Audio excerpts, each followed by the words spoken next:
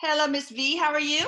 Hey, I am absolutely fabulous. I am super excited to be back and doing this. I've missed you all. I've missed you too. Everybody's missed you. So we got a lot of questions. So we'll probably have to do this in two parts. I want to first say hi to my boy. I love you, Erik.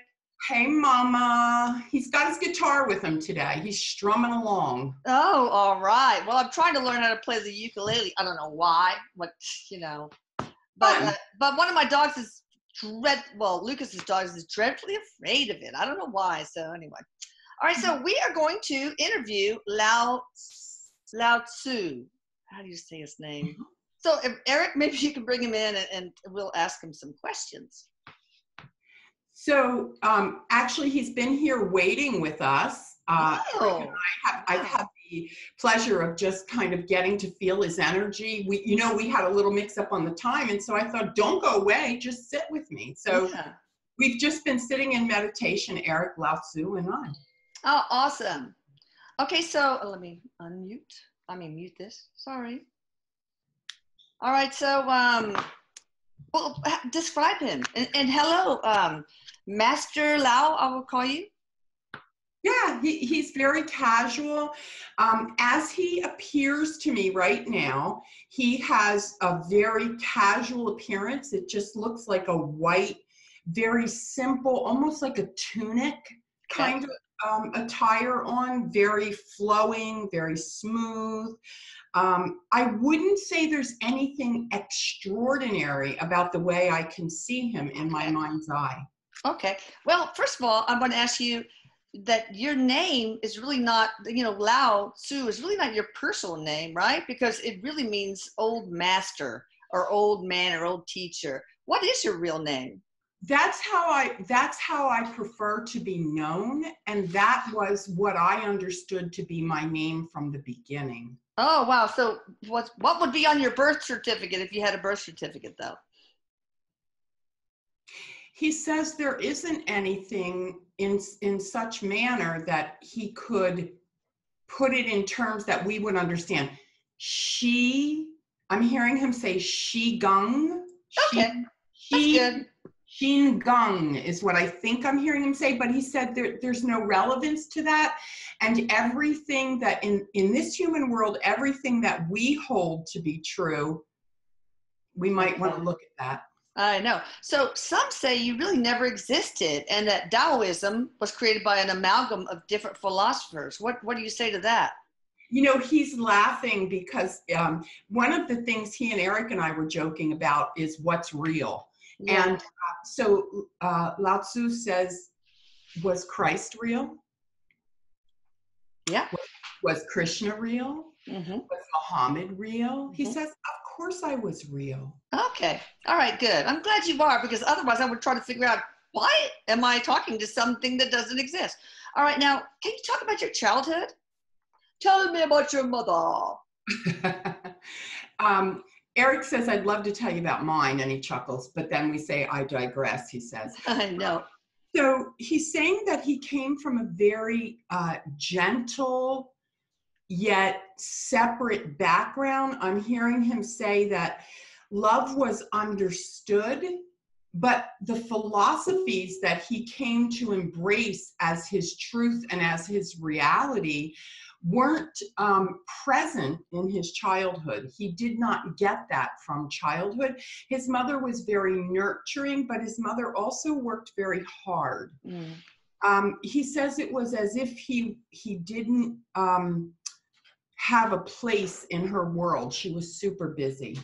So the father and mother both worked. What did they do? He says there was, sorry, I got to get my coffee. He says there was a lot of stone work, a lot of we would call it masonry work, building. He's showing me structures that were being created. Okay, and the mother also the same? Mm-hmm. It was about hauling things. It was about nurturing the family. But he says there wasn't a lot of time to be bonded and to be nurtured. It was a very troublesome time. Oh, did you have a lot of siblings? He says there were 6 in total. Oh, okay. So were you from an impoverished class, middle class, upper class? He said in his time, they didn't call it classes, but you noticed that people were different. Hmm. And he said he is of the streets. Oh, okay. So, Meaning basic. yeah, right. So what, did you have a job when you grew up? But did you take over or do the same thing your family did with? He said we all worked together. It was all about a common goal of, he's showing me literally stacking stuff like Okay. stones or boulders, maybe what we would call builders, Erik says. Yeah, like masons, maybe. Mhm. Okay. Building, walls and things like that. All right. Did you ever have a wife and children yourself? He says no. Okay. Um, well, go ahead and first, one quickie. How long did you live and how did you die? Some people say you lived a long time. I lived quite a long time, he says. If you must know, in human terms, it was 80 plus years. Okay.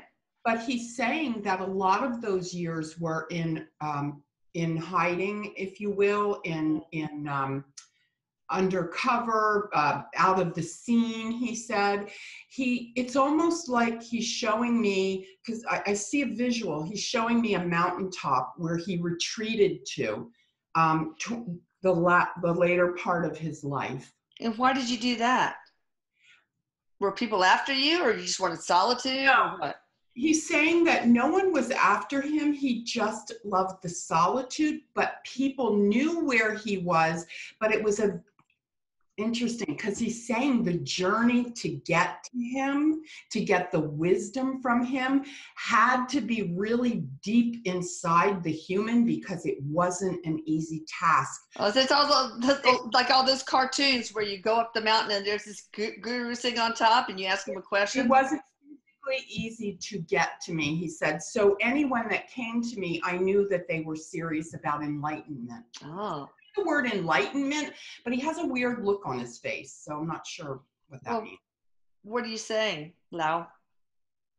So enlightenment, he says enlightenment is simply becoming aware of certain truths that resonate inside of you. And another way to say enlightenment is to say waking up. Oh, okay. Waking up to the truths that you know inside of you. Now, can you tell me about your journey to the creation of Taoism? And of course, in the book. So he's showing me that there was certain things in his life that led him down paths that were not always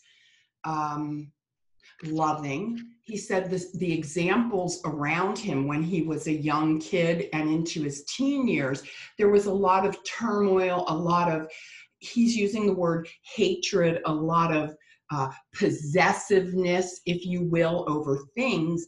And he says, quite frankly, it was what you might call or understand as an intervention.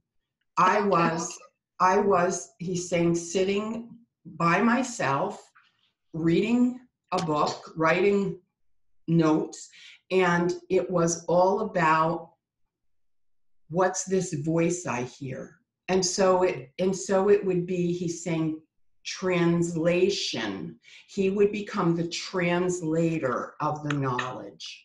Oh, so you the information for the book Tao Te Ching, I don't know how you say it, which which also is called the Book of the Way and its Virtue. Mm-hmm. Apparently, was that channeled? Yes, very much so, he said. Really, from what? From the all being, from the source. Oh, from source directly. Go right straight to the big dude or dudette. He's showing me, he's going like this. He's showing me parallels to the biblical rendition, he's calling it, or addition, I'm not sure the word, between the Tao, the way, and the Bible. There are similarities Oh, yeah. but there are also pieces that are independent and stand on their own. And he's saying that this is because of the level that the human being had evolved to in each time. Ah. Every time there was a new manifestation or a new directive or a new piece of guidance from the source took into mind the time frame that each person was in, each being was in, collective being was in, and how they would hear it and receive it. Wow, that's interesting. So tell me about Taoism. What are some of the main tenets? He says the first thing he wants everyone to understand is that there is always an opposite, and it must be respected and understood. It's the whole picture, he says. Okay. So we must know both sides. Okay. Tell me more about So, Taoism. in other words, he's giving the example of in Christianity, we will understand if someone does something bad, we will call it a sin. In Taoism, he says, if we do something bad, it isn't really bad. There's no label, because in order to know its opposite, we have to know both sides. And understanding where your heart wants to land is what creates the individual character, is understanding and connection to your heart. Well, that's really fascinating. And there's something about simplicity too, right? Mm-hmm. Well, everything is simple, he says, and the way that it gets complicated is because everybody puts their own twist, their own spin on it. And it's funny because Erik is saying, tell them less is more, less is more, Erik. Exactly. So, Erik, I believe it. Less is more, people. Yeah. But Lao Tzu, chimes in to say that it's the human nature to feel better. We got to get stuff. We want stuff. We acquire stuff. We think the more stuff we have, that's what makes us happy. When in reality, all we're doing is masking what it is that we're avoiding. Yeah. Okay. Now, Taoism is present in China. How did Taoism affect China historically, and how does it affect China now? Mm-hmm. He says there are still pockets, many pockets of people who walk in the truth of the Tao. He said it isn't something that has to be hidden or put undercover. It doesn't have the reputation that Christianity or severe philosophies might have, like Christianity, like Judaism. He's saying it is a very comfortable, a non-intrusive way. So not so much doctrine, right? But just or like philosophies rather than dictates and doctrine. Correct. And he's also saying that he wants to call attention to the differences between the East and the West. So Western, which would be us, we are more in the mind, more in the head with our philosophies, our dogma, our doctrine, whereas the Eastern philosophies are more heart-centered. Yes. And it's very difficult, he says, to come together, and he's doing this, and to blend the two together, although therein lies the learning and the peace. Yeah. So the objective is to not just do heart-centered, definitely not do just mind-centered, but to combine them both. And that's what he's doing. He's like, as he's showing, his hands are actually coming together like this. Oh, okay. Yeah. Does Taoism have a God? No, he's very okay. clear. No. Now, he says, let's talk about this. There isn't a God in the sense that you worship something, or that you put it on a pedestal, or that it's something that you aspire to please. It isn't that. It is a collective source, a collective energy. So Right. so what I'm seeing is this God, if you will, in Taoism, is a compilation of everything. It's just source, which is everything. Love and light Yep. is all. Okay. But what did you believe? Yes. Did you believe in source energy / God? He says, I always knew there was something. Some higher bigger. power? Yeah. Something bigger. Although it wasn't talked about, he says. There wasn't time for that, he says, growing up. Oh, okay. Is there an afterlife in Taoism? A discussion about what happens after death? Life never ends. There is no death.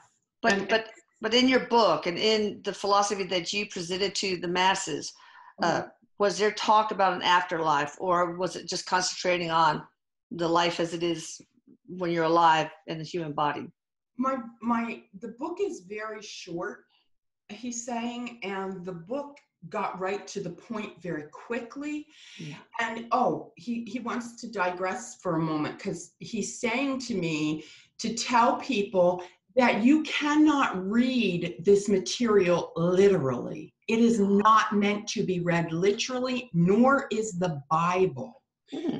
What you want to do, he says, to understand the Tao and to fully embrace the lessons and learning, is to use your intuition when you read the Tao. What does it invoke? What do you feel, he says? Yeah, does it trigger any internal truths that you're holding in your authentic self, maybe? He always suggests, and Erik and I, this is what we were talking about prior to coming on. He suggests that you work with it with a pen and paper or some sort of journal, because as you read the chapters in the Tao, you're gonna reveal different things that only you need. Oh, interesting. Well, I've got it. I don't know why I've never read it. I don't think I have. Okay, so why and how does the soul return in Taoism? Because I hear it's not quite like the reincarnating that Erik and other spirits talk about. I mean, how is that presented? The great recycling. It is the essence of the human. It is the soul. It is the spirit, he says, that continues on. It is, there's no, he's using a human word, there is no recycling. You don't come back and have to get it again, he says. You just continue as a soul. Okay. And you can reincarnate if you want, but you don't have to. Most times, yes, because he's saying every philosophy is free will. Yes. And so there is not, this is what he wants to stress. There is not one clear cut way. Okay. All right. Taoism, what is their perspective, your philosophy in Taoism, or even in your book, about women and women's rights? He says everything is balanced, everything is equal. In order to embrace, he's referring to the yin yang, the male energy, the female energy. There is a strong representation of the yin yang of both sides. There is, you must know the feminine side of yourself and the masculine side of yourself, and both are equal. There is no distinguishing factor one over the other. Okay, but as women, as individuals, how did Taoism look upon women as people? As inferior, as equals? I don't know. Maybe it was never discussed. I don't know. He's saying that was never something that was an issue. And again, he's using human words that I would know how to use, but he's also wanting people to understand that you can't look at it with the glasses, if you will, that we wear in today's world. Okay. Because we want to compare, and it's not apples to apples. Oh yeah, that's true. Okay. Taoism honors the individual, not the different sexes. right. Okay, good. I like that. Your life is spared. I'm kidding. Okay, here's one from a blog member. Why did the cosmos split up in one big polarity of male and female, and we've had to struggle to find harmony? Mm-hmm. He says very clearly, I answered that early on, we must always have an opposite. We cannot be fully complete until we understand the opposite. So it's basically the same thing as we have to go through the human experience. Yes, absolutely. To understand all facets of love, you have to understand their opposites. And that's what we're here to do, is discover that we are love. Okay, here's one, I think for the same person. Yeah, this universe split up in man and woman. What is above it, and what does it split from? I wish I'd read the book first. What's above it is the source of all, which is above everything. Okay. It is the ultimate energy. It is, as we call it in the Tao, the undefined. Okay. The minute you define something, it loses that. It isn't what it is when you define it. There's no defining it. Oh, interesting. Here's another one, same person. Is it true that the Tao gives unification in physics? Cosmos is one big polarity?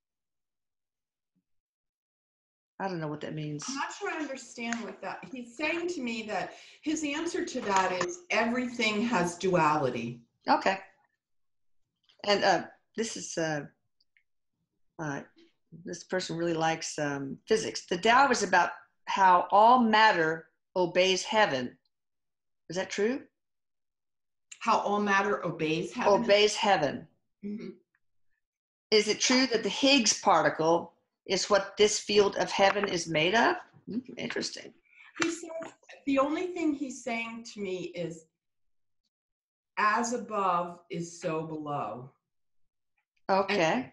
And that's throughout Christianity, that's throughout the Torah, that's throughout all of the major philosophies. So what does that mean exactly? It is the same. What you have above is what you have below. It's a mirror reflection of it. Okay, here's the last one about this physics component. Is it true that the Higgs particle already gives unification in physics, but our scientists don't yet see it? In other words, is the Higgs, the particle of what everything as above and below are made from? It hasn't been revealed yet because it's not time. But it is the truth. Yes, there are certain individuals that recognize this, but they've not been allowed to have their voice yet because it's not time. Okay, that makes sense. Now, what's your opinion about Confucius? And did you meet each other during your lives? No. He says, no, I did not. And he was an amazing philosopher. He was a brilliant individual who also was a spark of the creator, was a source of all knowing. He says, we are one and the same, just as Jesus and I were one and the same. What's interesting to me, if I'm maybe the interpreter here for a moment, what I'm hearing is all across history, these beings, Confucius, Lao Tzu, Krishna, Muhammad, Jesus, they're all the same. Wow. They're all the same energy. They're all the same being. Like Christ consciousness. Yes, they just take on different physicalities. Oh, wow. And he's showing me because of the level of maturation of where people are at and how they mature over the course of time, the teacher appears as they need to appear. Oh, yes, that's so true. Yeah. Oh, I have chills. The teacher will appear. I have chill bumps. Oh, is there anything you want to say, other stuff you want to say about your book, Tao Te Ching? He said that it is to be read slowly and methodically. It is not something that you should sit down and blow through, he says. Yeah. It is a very simple read, meant to be simple if you don't take it literal. Okay. What insights or epiphanies did you have once you transitioned? He's saying right away, it was very quick that this happened for him. He was tapped to be an ascended master very quickly. Wow. That speaks to all of the work he'd done previously. He just wanted you all to know that. But he also is saying one of the first things he realized was his last many years on the mountaintop, he already had a vision and knew what was coming. He actually was a brilliant psychic. He could see where he was going and what would unfold for him when he got there. It was like being at the movies, Erik says, and seeing a preview. Oh, yeah. Watch the trailer. What was your transition like? Was there going to the white light or? He said it was one that was very peace-filled. It was alone. I was alone, and it was very calm, and it was like this. He does whoosh. It was like that. But Erik is also saying, so was my transition like that. Yeah, that's true. Erik says, and Lao Tzu is confirming, we don't have to be anything ascended or master-like to have that whoosh over. Right. Good. Okay. So now what do you think about China presently and along with its leaders?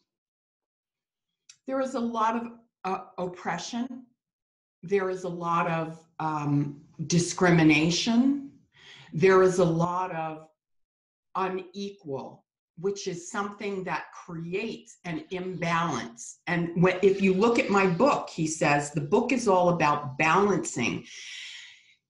Understanding that if you don't know the opposite of something, you can't really understand it exists. What China chooses to do is to repress and keep secret that there are options. But the people will wake up. The people will.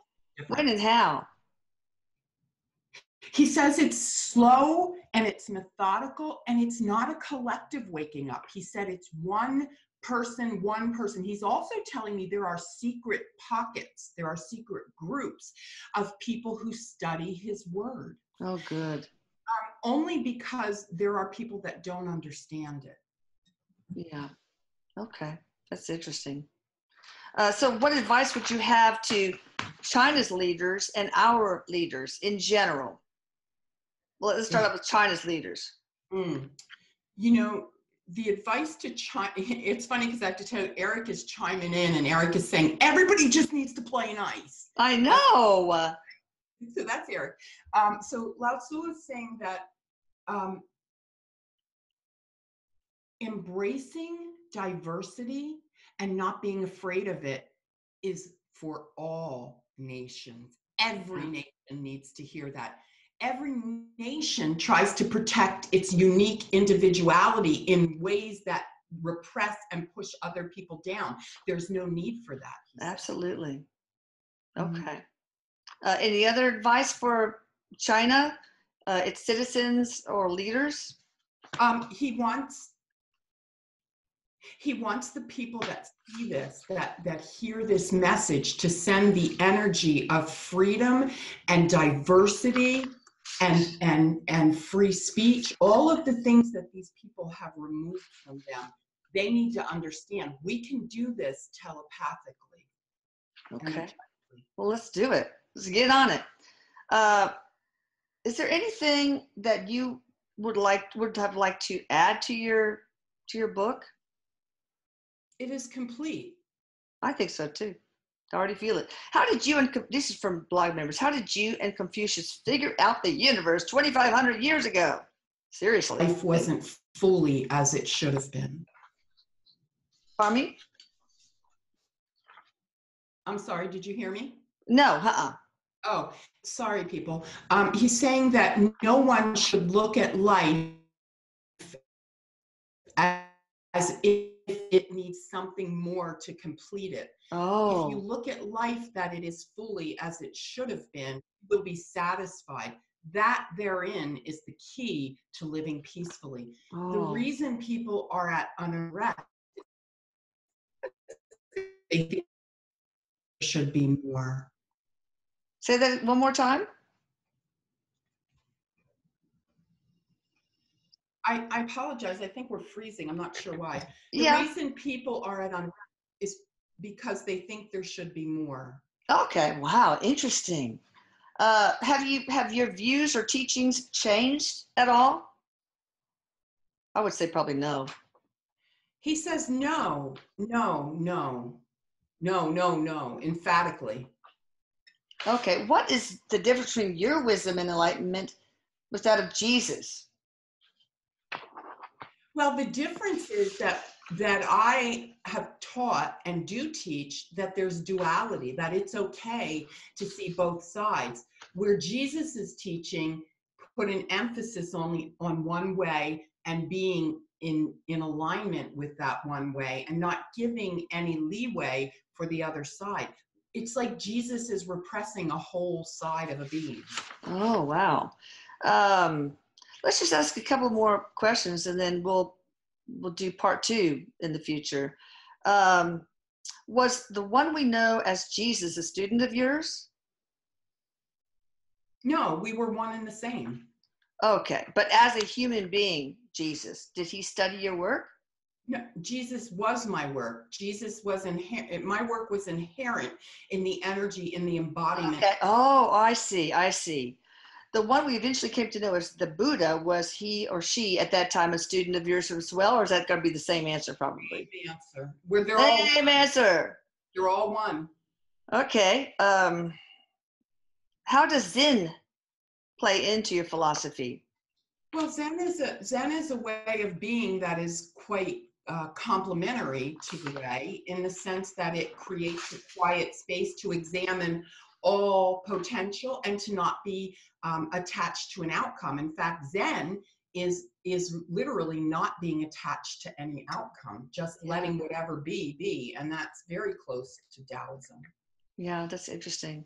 All right, I think we'll stop here, really, because we've got so much good information, but we'll need a part 2, which is probably be a bit shorter than this one. So I want to thank you so much, Lao Tzu. I will read your book if I can find it in my bookshelf. Thank you so much, Veronica. You guys can check her out at veronicadrake.com. She teaches spiritual arts and all sorts of stuff, and I'll let you say more. But first, I love you, Erik.